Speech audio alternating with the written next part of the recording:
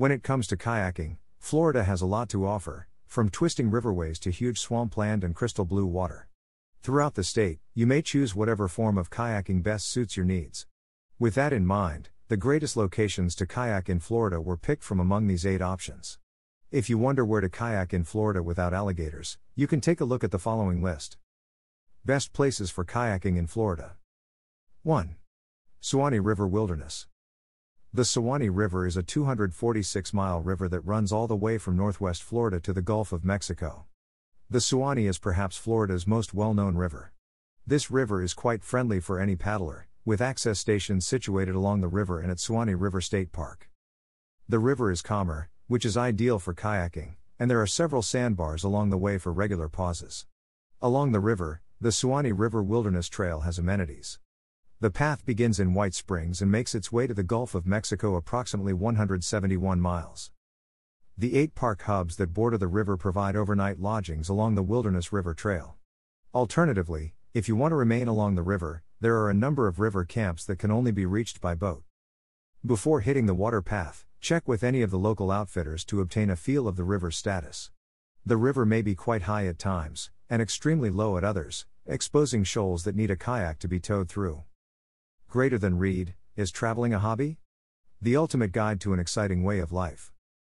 Greater than learn about the downsides of traveling as a hobby. 2. Paddling trail on the Calusa Blueway. If you haven't noticed, we like kayaking on water paths. Why? Water trails are designed with paddlers in mind, including facilities for multi-day journeys and route markers. The 190-mile Calusa Blueway paddling trail, which runs along the Gulf of Mexico in southwest Florida, is no exception. The Calusa Blueway is also home to a variety of species. This is due to the trail's varied terrain, which includes walking across rivers, through islands, and along beaches. The Calusa Blueway is divided into 3 portions, the first of which takes the kayaker across Estero Bay, Pine Island, and Matlacha Pass, and then to the inland Caloosahatchee River. There is also a handy app that can be downloaded here to aid navigate, discover information, and resources on the Calusa Blueway. 3. Weeki Wachee Springs. Weeki Wachee Springs, which is part of Weeki Wachee State Park, has turquoise water and miles of cypress trees bordering the riverbanks. The Weeki Wachee, located in west central Florida, is ideal for kayakers of all skill levels who wish to enjoy the clean water and beautiful landscape. In fact, the water temperature remains constant at 72 degrees throughout the year, so if you're wondering what the ideal water temperature for kayaking is, here is it. The spring will take you roughly 3 hours to kayak through the twists and turns. Because the current is generally constant, you may paddle at a reasonable speed or just relax and enjoy the scenery around the lake. The river will come to a close near the Gulf of Mexico at Rogers Park. It is advised that you take a shuttle back to the spring's beginning location. 4. Juniper Run. In the Ocala National Forest, Juniper Run is a kayak and canoe run. The river is small and meandering, carrying kayakers along a 7-mile length of coastline flanked with old-growth trees on both sides. To get to the waterway, be sure to come before 1 p.m. At Juniper Run, kayaks, canoes, and other watercraft must be hard-shelled and not inflatable, as the laws are quite specific about vessel type, wrappers, containers, and other goods. Juniper Run is an intermediate to advanced skill level of difficulty, and the water is fast-moving. As the river narrows, the current may pick in pace, resulting in smaller rapids and impediments in the water to navigate around. There are facilities and an outfitter at the takeout site, which is situated at Wayside Park. Turtles, deer along the coast, and even an alligator or 2 are common sights. 5. The Rio Grande de Santa Fe. The Santa Fe River paddling path is 26 miles long and runs from the wetlands of North Florida to Oleno State Park in the west. The river will vanish at Oleno Park, where it will run underground, until resurfacing 3 miles distant in River Rise State Park. River water levels have been known to drop to dangerously low levels, making kayaking a bit more challenging. When the water levels are greater, however, the river runs freely, allowing a kayaker to explore a region that has been traversed by local people for over 14,000 years. The river is also noted for its subterranean cave system, which is 180 feet below the surface and filled with water. After passing through different wetlands and forested regions, the river will finally link up with the Suwannee River.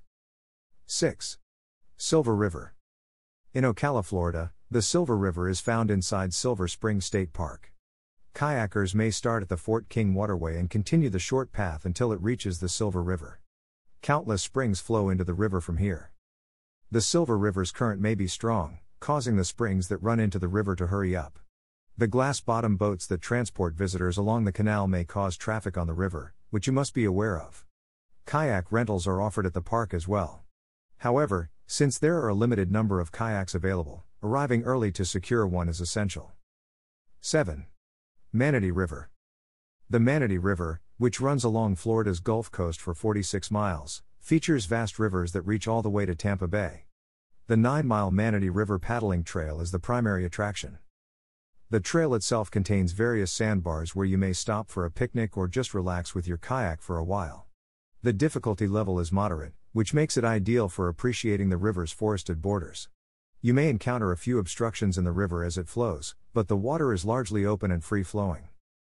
There is also a plethora of fauna. The region is home to turtles, herons, a variety of birds, and even alligators.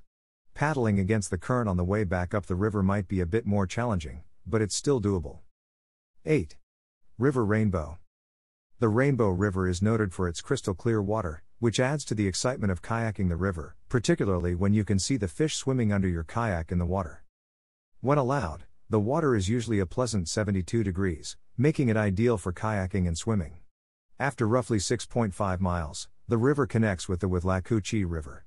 There will be lots of bird sightings in the vicinity, but the pure water is really the primary draw here. The kayaking season, which runs from autumn to spring, runs counter to the popular tubing season, allowing the river to be free of much of the congestion that occurs during the summer months. In Florida, do alligators attack kayakers? In Florida, there have been reported occurrences of alligators attacking kayaks. Alligators are territorial creatures that may be violent toward people, particularly during breeding season. Alligators attacking kayaks are uncommon in Florida. If you are faced with an alligator, though, there are several things you should do. The following are a few points to bear in mind. It's not a good idea to attempt to feed an alligator. If you see an alligator, keep your distance. Keep out of their way. Avoid being cornered by an alligator. See this whole page for a complete list of things to do if you come across an alligator. Is kayaking in Florida dangerous? Alligators come to mind when most people think of Florida. So, is kayaking in Florida safe? It's a tough issue to answer clearly, but kayaking in Florida is generally safe. Humans are typically avoided by alligators. However, they may and will attack humans or small animals like as dogs in certain circumstances. Kayaking in Florida is generally considered safe. If you do chance to come into touch with an alligator, the hazards are still minor as long as you use common sense. Hornets, bees, and wasps account for an average of 56 animal-related deaths per year when comparing animal-related fatalities per year. Alligator-related deaths, on the other hand, occur roughly once a year on average. Is a kayak permit required in Florida? Fortunately, there are no registration requirements for individuals kayaking with a paddle in hand in Florida.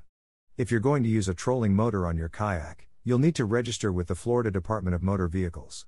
The cost of registration is $5.50 for children under the age of 12 and $16.25 for those between the ages of 12 and 16. Final words. The state of Florida is more than simply swamps and blackwater rivers. There are plenty additional things that may make kayaking here a memorable adventure. This is particularly prevalent on the state's western border, near the Gulf of Mexico. Take a look at the places on where to kayak in Florida without alligators and you will enjoy the experience that comes on your way.